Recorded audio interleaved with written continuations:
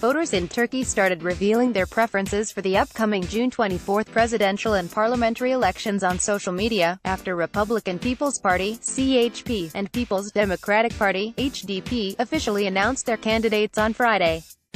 The CHP also mobilized its members today to support the collection of 100,000 signatures required for the candidacy of the newly founded center-right IYI party leader Meral Akşener and far-right Islamist Felicity party leader Temel Karamollaoglu.